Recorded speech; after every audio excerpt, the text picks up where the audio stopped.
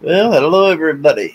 Sorry I'm late, but I had to let the dogs in.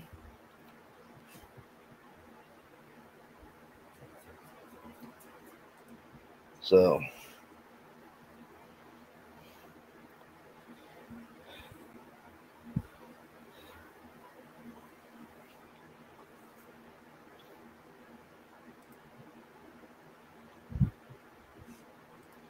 hopefully everybody is doing awesome. Get my glasses here. Tonight we will be reading the story by Bentley Little. Hey Terry. And we will be started at the prologue. Now give me a minute. I'm gonna turn off the camera. I'm still gonna be here. I just have to go find something real quick. That should have been real close, but then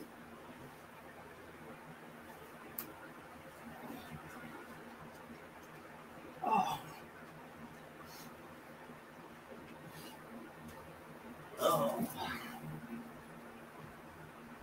Where in the world is this go to?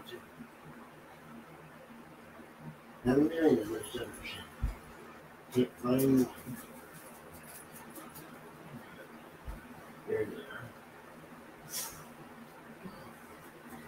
I found one. I needed a bookmark. And I got one.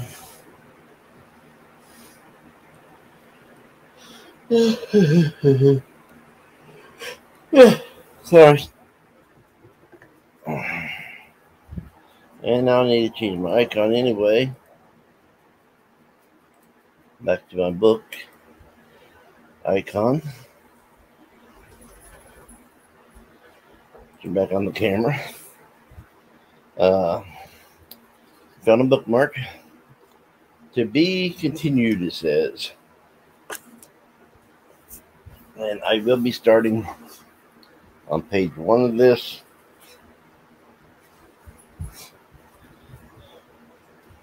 Which is the prologue.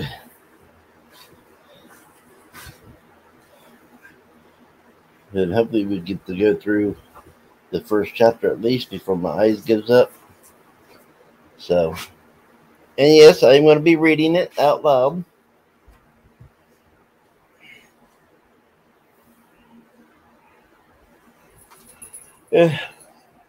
So, I'm going to see how long my eyes left me. So, I just want to see how many people's in here.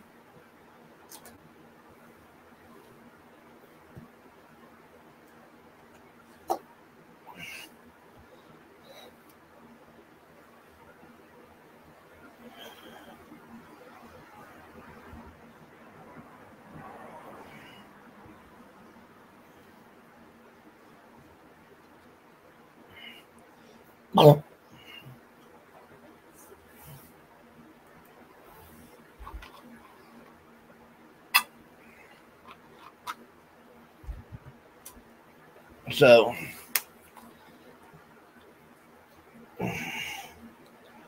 he's all excited about hearing this story. I see that, Terry. Let me let the dog out of my room. She's being a pain in my butt. Come on. Come on, Drake.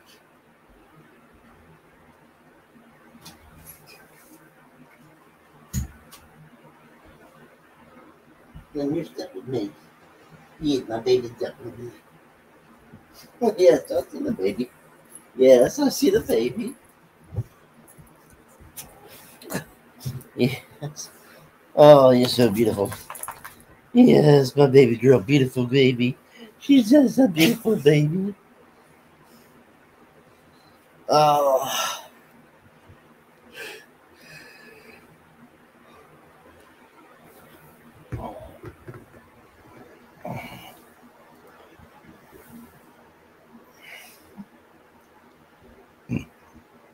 So let's get started, shall we?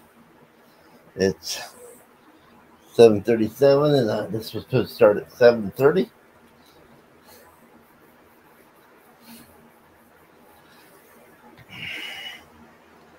And we're going to get going.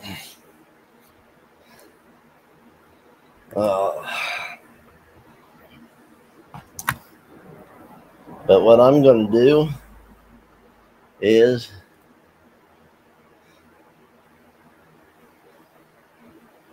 put an overlay here of the book and go like that. That way you can still hear me, but you're concentrating on the book itself.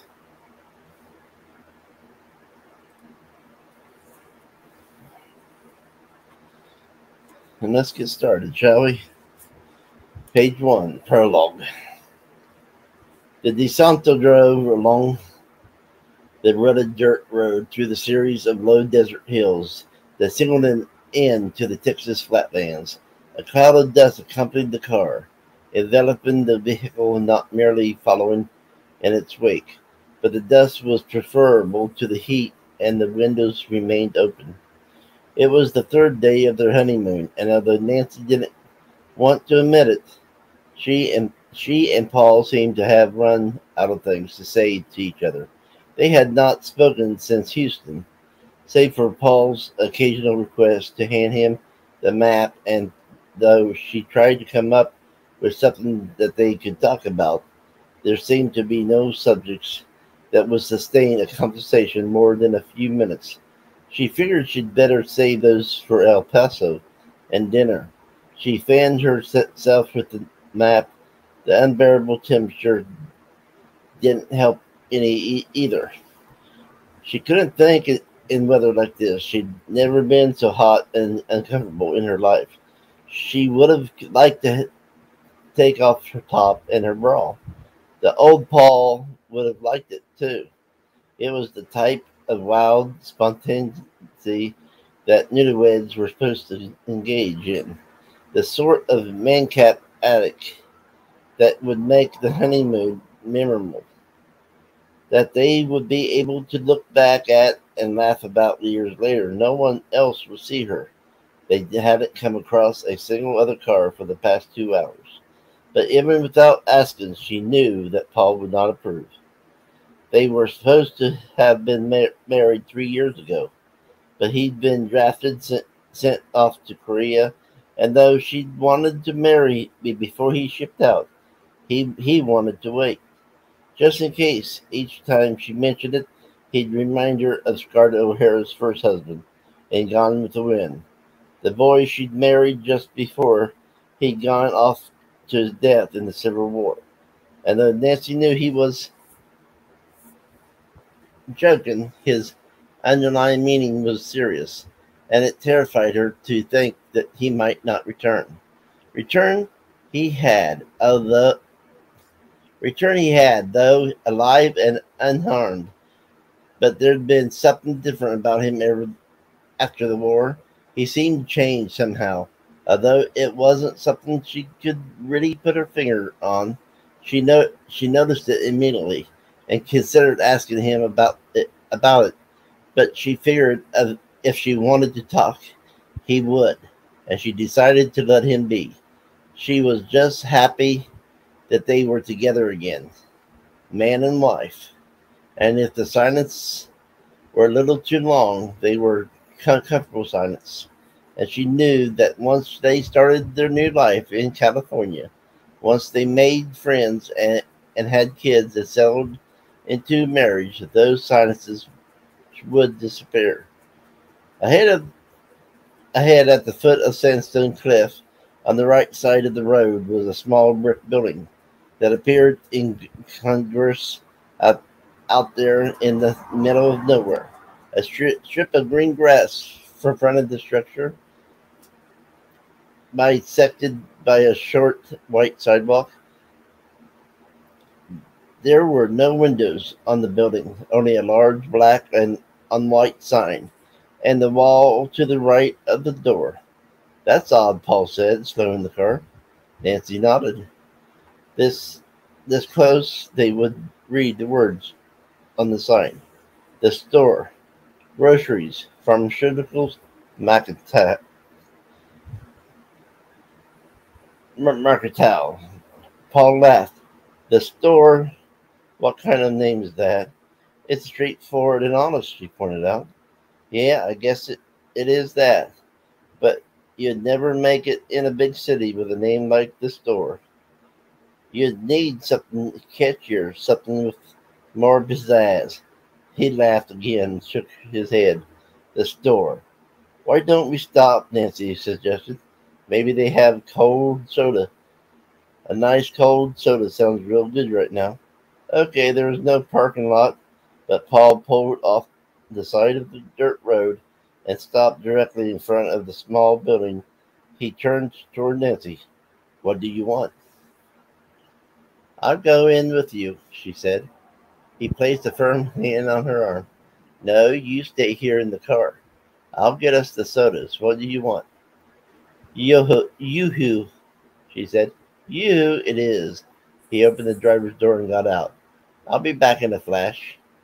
He smiled at her, and she smiled back as he walked down the short sidewalk, but her smile faded as she watched him open the glass door and step into the store, disappearing into the murky dimness of the building. She suddenly realized just how odd this place was. They were 50, maybe 100 miles from the nearest town. There were no visible telephone lines or electrical wires. She could not believe that there was water, and there certainly was not any traffic. Yet the store was open and ready for business, as if it were in the middle of downtown Pittsburgh and not in the middle of the Texas desert.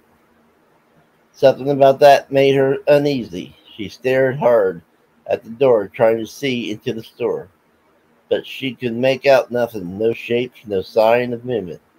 It was the glass, she told herself, and the angle of the sun. That was all. Besides, if the interior of the building were really as dark as it looked from out here, Paul would not have gone inside.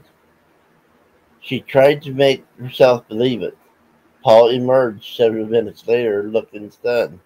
Carrying a large paper sack, he opened the driver's door of the DeSanto and sat down, placing the sack between them. You were just supposed to get sodas, she said. He started the car. Paul? He didn't respond, and she began digging through the sack. Light bulbs? What do we need light bulbs for? We're on vacation. Tissue paper? Whisk broom, masking tape? What is all this? He glanced firstly back toward the store as he put his car into his gear. Let's just get out of here. Nancy felt the chill pass to her, but I don't understand why. Hey, Paul, did you buy all this? And where are our sodas? You didn't even buy our sodas. He looked over at her, and there was fear in his face, fear and anger.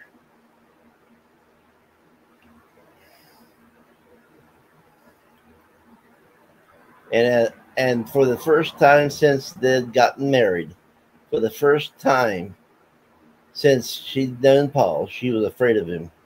Shut up, Nancy. Just shut the hell up. She said nothing but turned around to look as they sped away. Before the car rounded the curve of the hill, before the dust completely obscured the scene behind them, she saw the door of the building open, and in the sight she would remember until her dying day. She thought she saw a proprietor of the store. Oh, that was the prologue. I'm about ready to start chapter 1.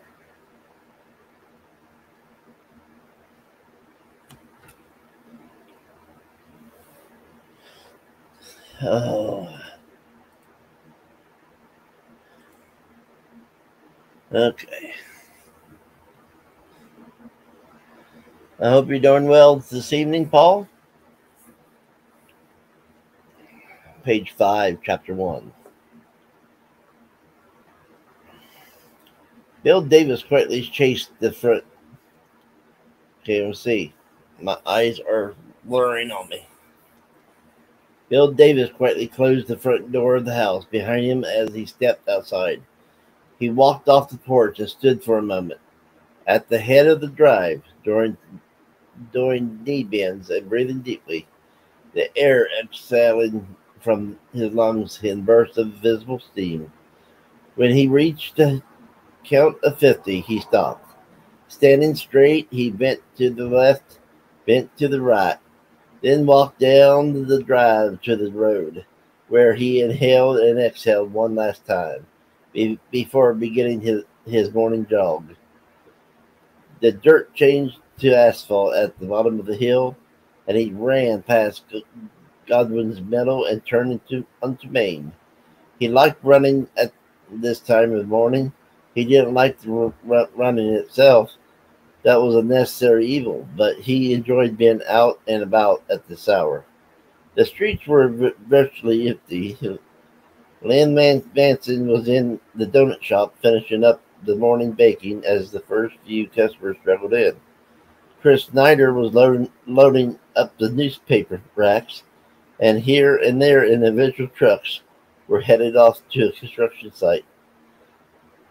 But otherwise, the town was quiet, the streets clear, and that was the way he liked it. He ran through downtown Juniper and kept going until he hit the highway. The air was chill but heavy, weighted with the rich scent of moist vegetation, the smell of newly cut grass. He breathed deeply as he jogged. He could see his breath as he ran, and the brisk air felt invigorating, made him glad to be alive. On the other highway, the view opened up, the close-set trees that had been lining the road falling back, making visible the sloping landscape ahead. The sun was rising behind broken clouds that floated unmoving over the mountains. The clouds silhouetted against the pale sky, black in the center, pink-orange at the edges. In front of the sunrise, a flock of geese was flying south in a morphing V formation.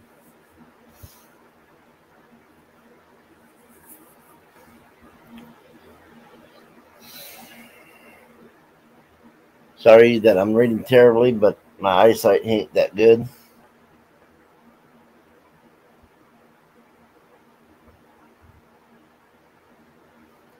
But I'm doing my best. The shape of the flight pattern varies every few seconds as a different bird moved into the lead, and the other members of the flock fell in behind it. Shafts of yellow light slanted downward through the clouds, through the pine branches, highlighting objects and areas unused to attention. A boulder, a gully, a collapsing barn, a collapsed barn. This was his favorite part of the jog, the open land between the end of the town proper and the small, unincorporated subdivision known as Creekside Acres.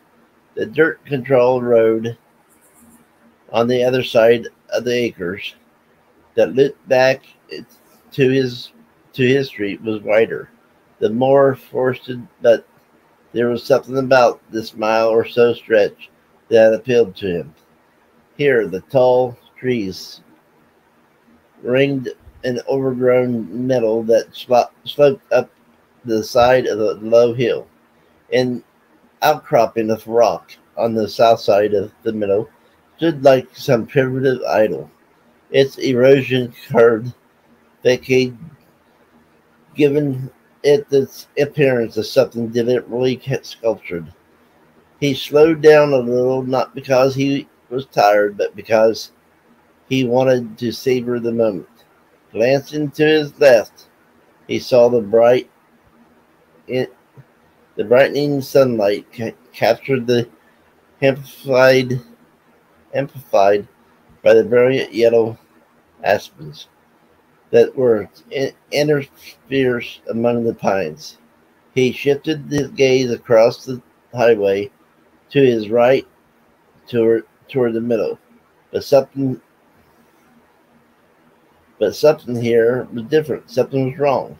He couldn't put his finger on it, but he noticed instantly that there was an element in the middle that was out of place and did not fit. The sign had changed. Yes, that was it. He stopped jogging, breathing heavily. The weather-worn sign announcing Bayless opening in 6 months that had been posted in the middle for the past decade was gone, replaced with a new sign, a stark white rectangle with black lettering that said solemnly atop twin supports sunk deep into the ground. The store is coming, February. He stared for a moment at the sign. It had not been here yesterday, and something about the cold precision of the type and the flat declarative promise of the message made him feel a little uneasy.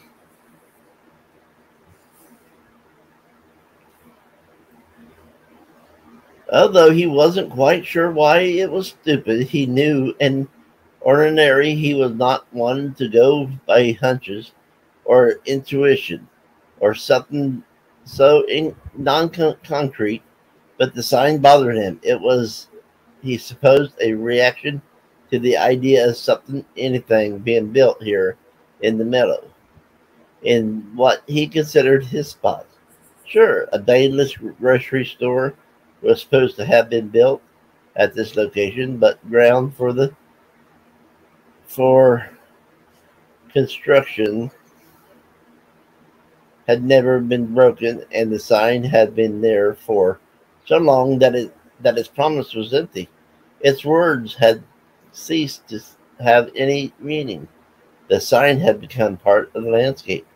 It was now merely another a picture queue relic by the side of the road, like the fallen barn up ahead or the old blanky gas station that had collapsed into the brush on the highway west of town. He glanced around, trying to imagine a huge new building in the middle of the middle, the grass around it paved over for a parking lot, and it was desperately easy to conjure up such a picture in his mind. Instead of seeing the glistening sparkle of dew on the grass, he'd see black asphalt and white paint lines stretching before him as he jogged each morning. His view of the hill and the rocks would probably be blocked by the square concrete bulk of the store. The mountains up ahead would be unchanged, and they were only a small part of the beauty of the spot. It was the convention of everything, the perfect integration of all elements that had made his stretch such a special place for him.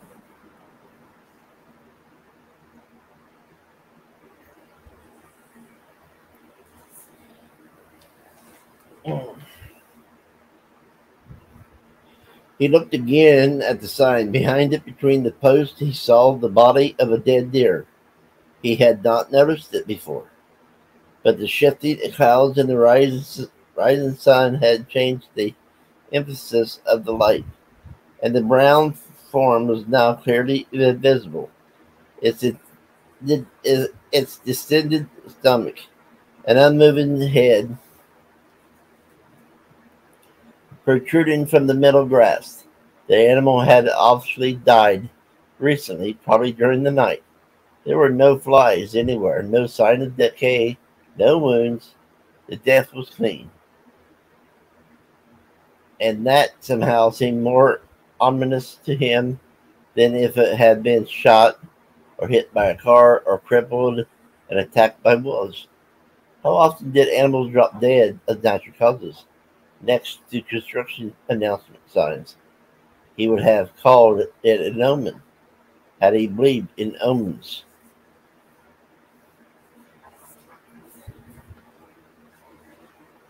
but he did not, and he felt stupid for even thinking about it, for even pretending in his mind that there was a casual connection between the two. Taking a deep breath, he resumed juggling, heading down the sloping highway toward the acres, looking ahead at the mountains, but they remained troubled. But he remained troubled.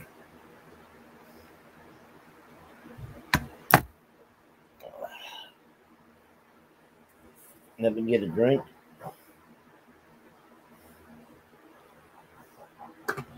Welcome to the two.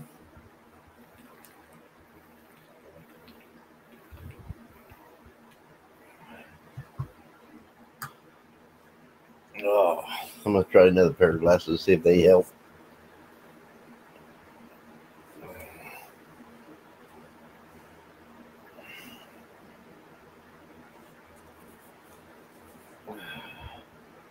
And that just made it worse. Let me try these ones.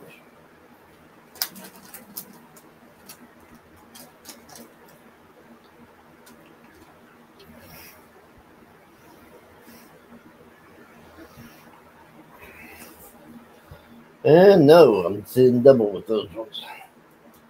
So back to the specs with bifocals. Hey, Judy. How are you? Chapter 2. Jenny was already up and had cooked breakfast by the time he returned. Samantha was peacefully eating her cream of wheat in front of the television. But Jenny and Shannon were arguing in the kitchen. Shannon insisting that she didn't have to eat breakfast if she didn't want to. That she was old enough to decide for herself whether or not she was hungry. Jenny lecturing her about bulimia and anorexia. Both of them assaulted him the second he walked into the house.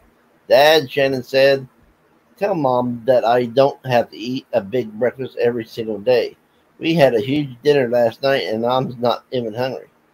And tell Shannon, Jenny said, that she's going to end up with an eating disorder if she doesn't stop obsessing over her weight. He held up his hands. I'm not stepping into this. This is between you two. I'm taking a shower.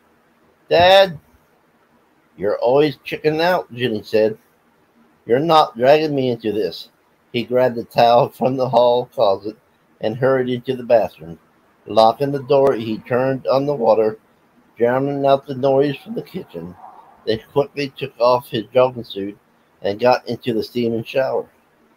The hot spray felt good. He closed his eyes and faced into the water, the tiny streams simultaneously hitting his forehead, his eyelids, his nose, his cheeks, his lips, his chin. The water ran down his body, pulling around his feet. Low rainfall in the spring and summer months, and low snowfall last winter had led to a reduction in the water table.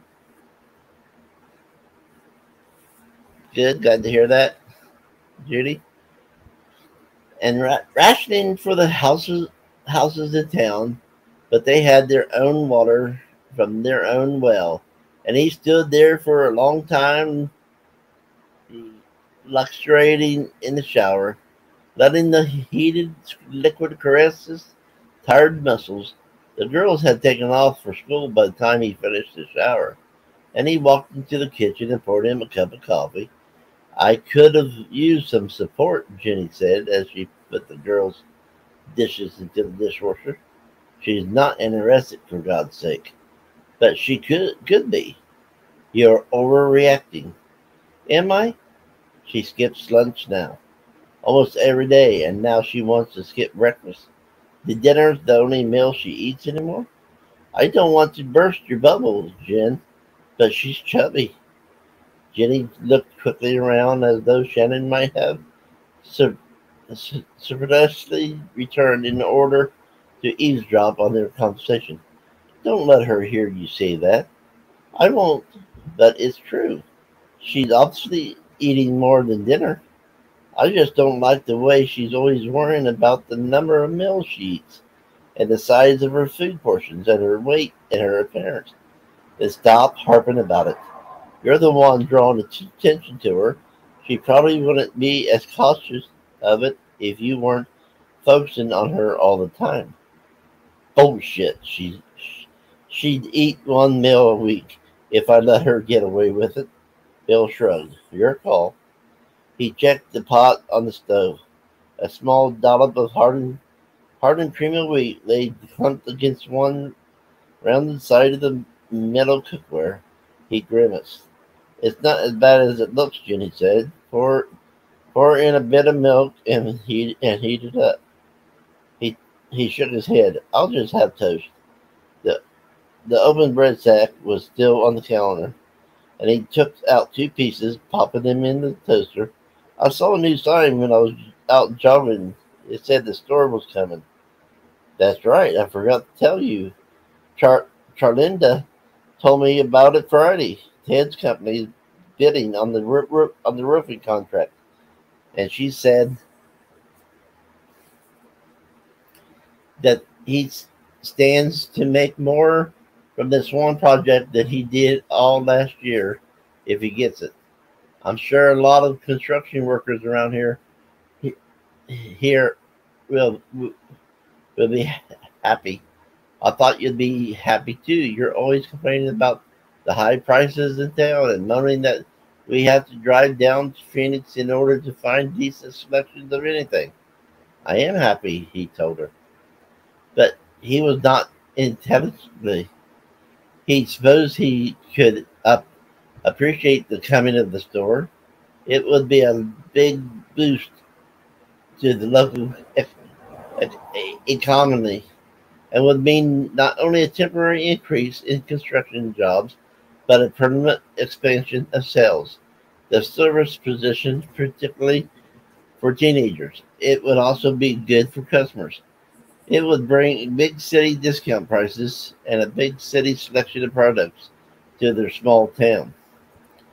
On a gut level, however, the arrival of the store did not sit well with him, and not just because it was going to be built on his scenic spot for no reason that he could rationally justify. He did not want the chain store in Jupiter. He thought of the sign, thought of the deer.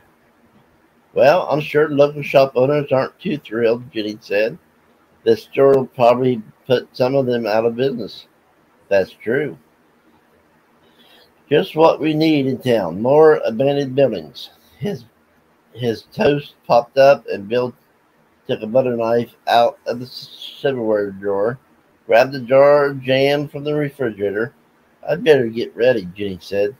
Walking around him, she went into the bathroom and he heard her brushing her teeth as he prepared his toast. She emerged a few minutes later, makeup on, purse in hand.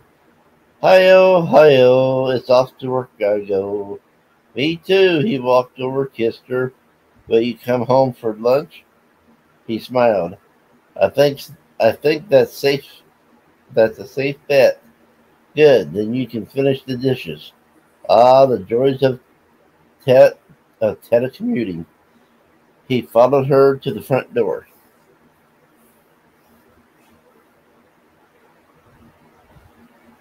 Kissed her again, then watched through the screen as she walked down the porch steps and across the drive to the car.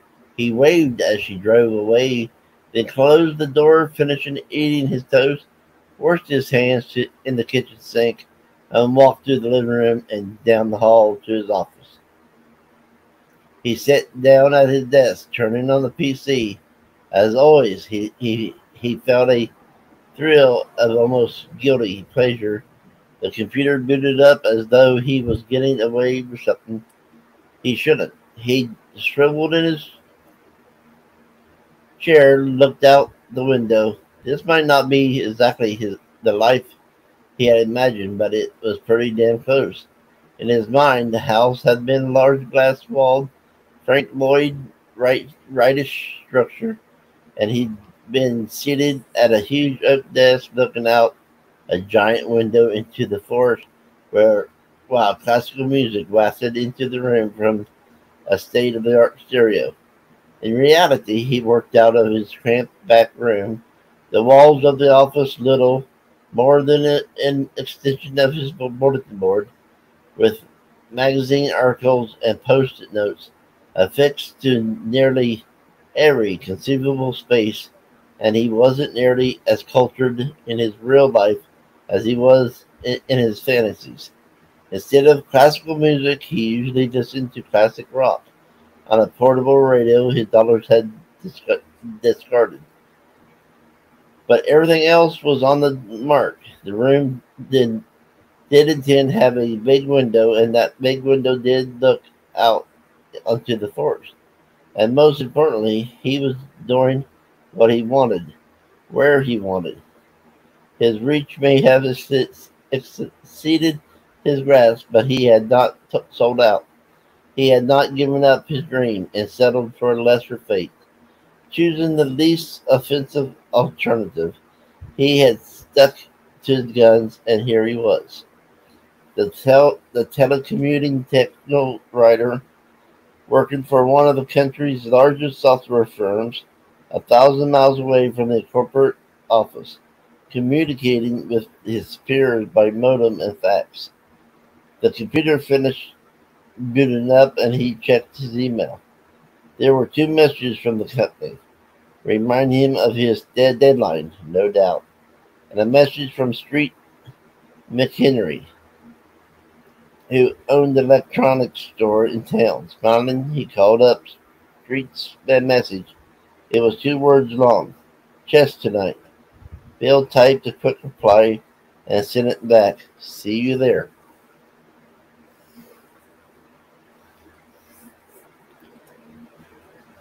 Okay. I guess this is part 2, not chapter 2, by the way. It's still chapter 1, but part 2. He and the Street had to separate chess matches going over most of the past year. One online and one on a traditional board. Neither of them were really chess fanatics, and they probably would have stopped long time ago were it not for the interesting and unexplainable fact he won all the computer games. Street won all the board games. It shouldn't have worked out that way. The mediums were different, but the game was exactly the same. Chess was chess, no matter what pieces were used or where it was played. Still, that was the way it broke down. Every time. The oddity was enough to keep both of them interested in the matches.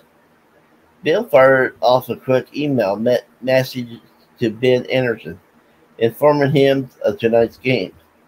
The newspaper editor, the other member of their online triumvirate, triumvirate, had only recently learned of the great Jitterbug chess mystery, as he called it, but he was fascinated. He was fascinated by it and wanted to be present at all board games and eavesdrop on all online matches, to see if he could detect any patterns in their playing, any logical reason why they won and lost as they did. The situation until the point had seemed light-hearted, their approach to it curious but not serious, their manner half-joking, but as Bill stared at his email screen and thought of the past year of chess games, he was reminded for some reason of the store, the sign, the deer. Suddenly their win-loss pattern didn't seem quite so benign, and he wished he had canceled out on tonight's match instead of agreeing to it. He already knew what the outcome would be, and he now not and he know uh, and he now found that a little unsettling. He looked out at the trees for a moment before finally turning back to the computer. He wasn't in a mood to jump straight into his work. So instead of calling up his two messages from the company, he he exited email and logged onto Freelink, his online service, in order to check out this morning's news. He scanned the wire service headlines. Third store massacre in a month. The words jumped out at him. There were other headlines, more important stories, but he did not see them and did not care. Feeling cold, he displayed the text of the article.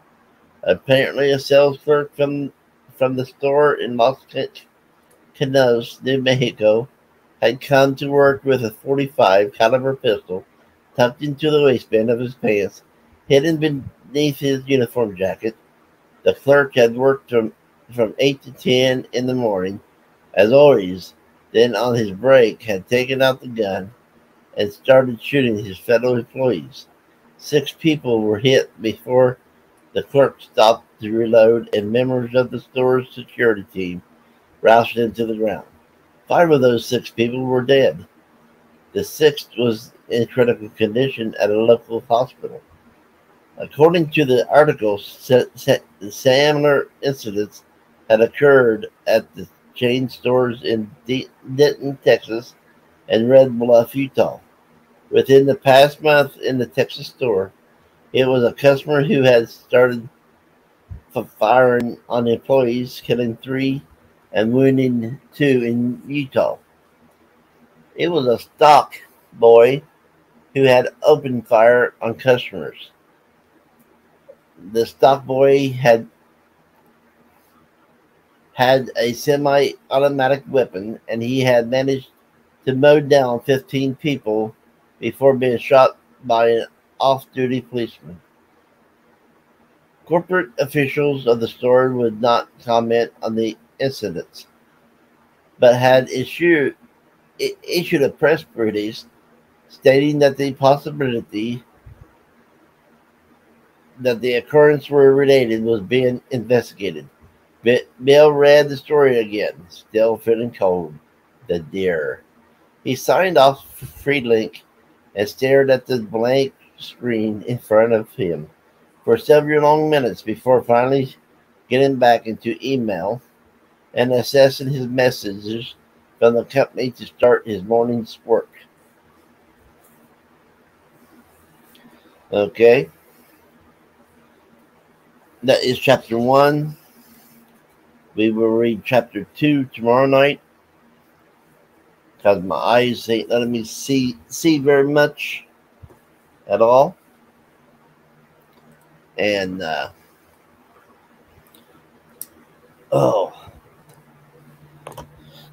but that was the prologue and chapter 1.